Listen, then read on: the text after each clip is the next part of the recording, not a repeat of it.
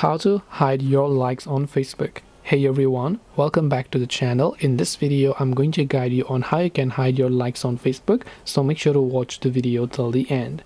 Now, in order to hide your likes on Facebook, it's actually quite very simple to do so. All you have to do is go ahead and first of all launch the Facebook application and log into your account.